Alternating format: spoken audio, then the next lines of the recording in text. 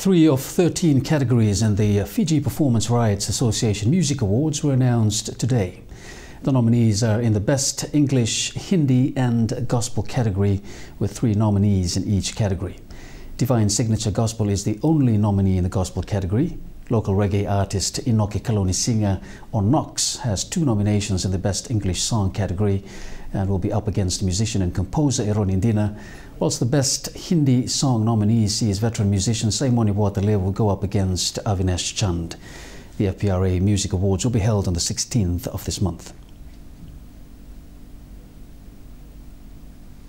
I'm indeed very honoured to be considered for this. I do thank those who were involved in the selection of the nominees for the different categories, and for, of course, their trust in acknowledging the work that I do in my field of music. They need perseverance. I mean, it's hard industry. It is a cutthroat industry. You got to be strong.